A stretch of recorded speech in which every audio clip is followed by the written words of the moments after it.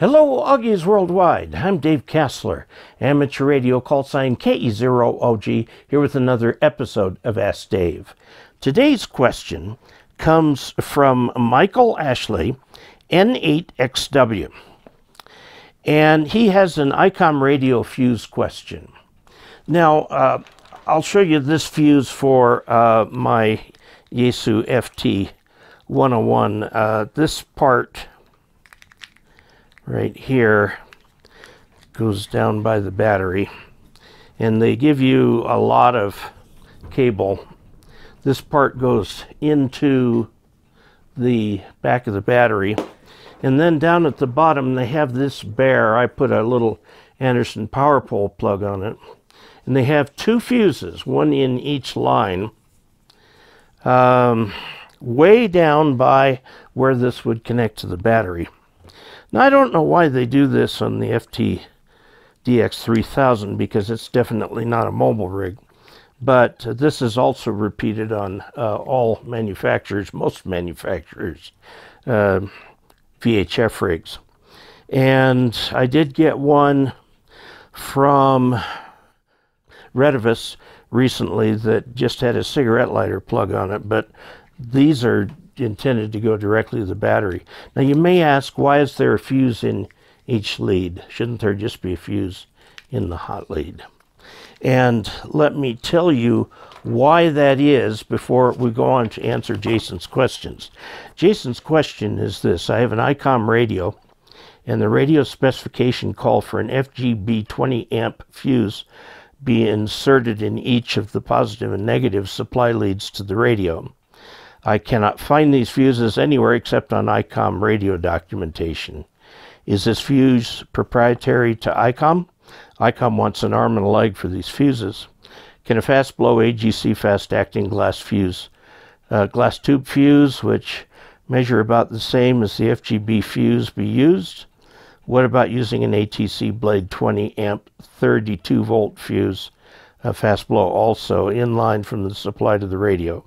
Thanks in advance for your input.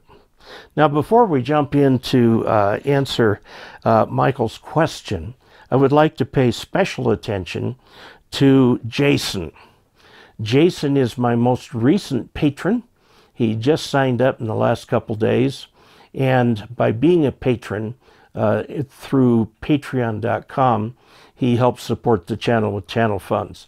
You too can become a patron by going to patreon.com/KE0OG. So let's move to this question.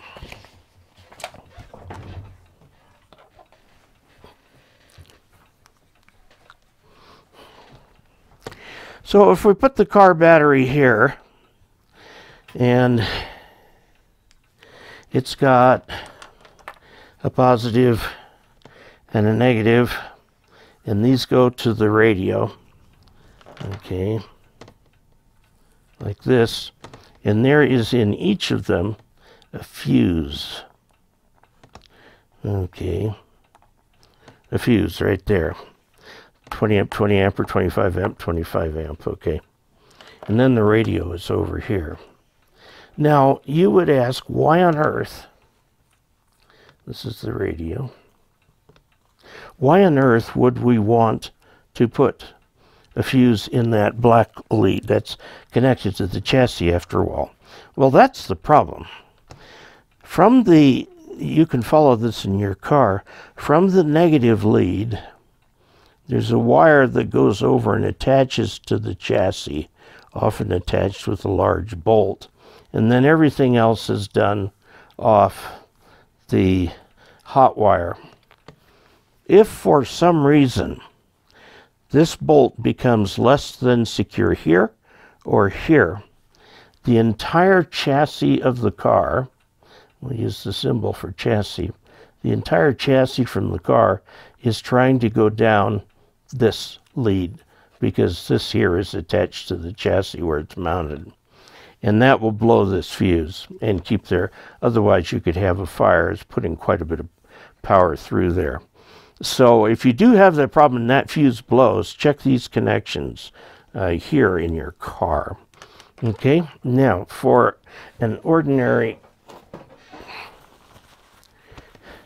radio, we wouldn't mind. Now let's look at these fuses. This is, again, it's the Yaesu.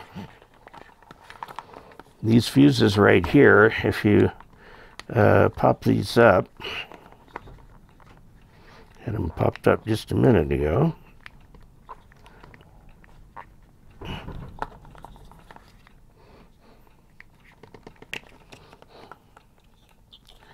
These are 25 amp automotive fuses. 25 amp, right there, okay? Now, in my fuse collection here, I've got a bunch of fuses, and the ATC fuses for this are actually color coded.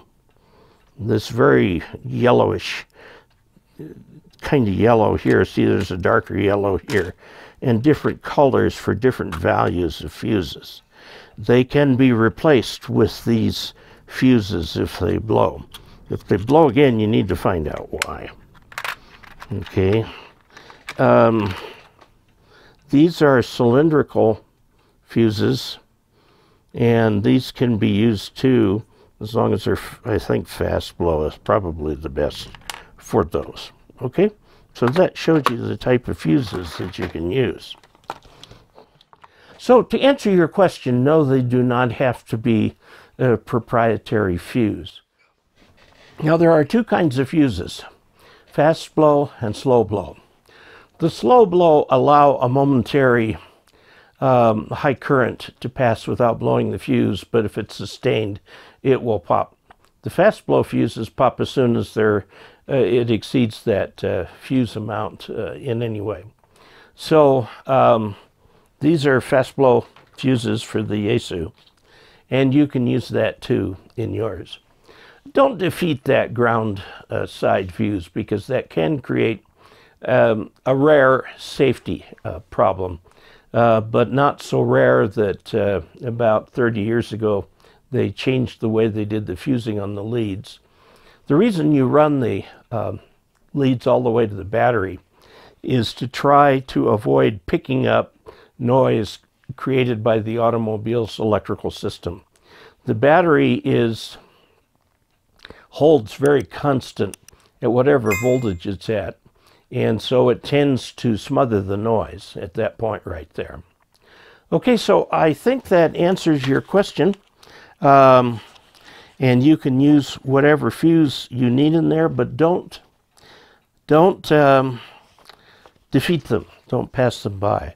Now, if you're in a situation like in a regular station like this, you only need the fuse in the positive lead.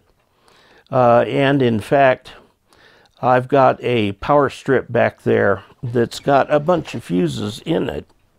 Here is the reference station power supply, and these are fuses, the same kind of fuses, different amounts that go into the different leads that are used. See, these use power pole connections here, and they have an associated fuse.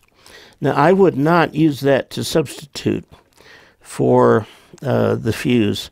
See, here in my Icom 7310, I'm sorry, here in my Icom 7300 radio are the inline fuses.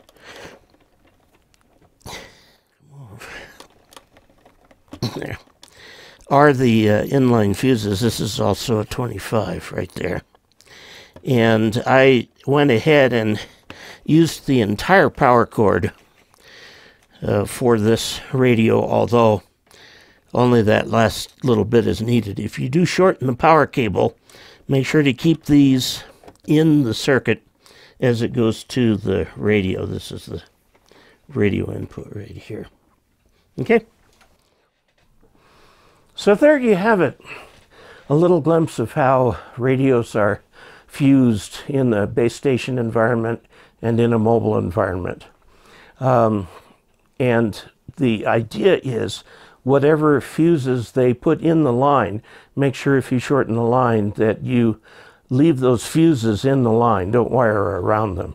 They're there for important safety reasons, better to replace a 50-cent fuse than it is to replace your station when a fire starts there. So safety first. So there you have it.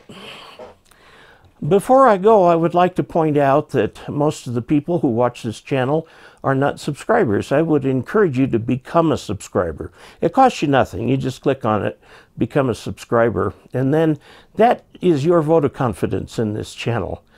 And also, I would encourage you to go to dcastler.com/support for ways that you can help provide channel funds for the operation of this channel. And until we next meet, 73.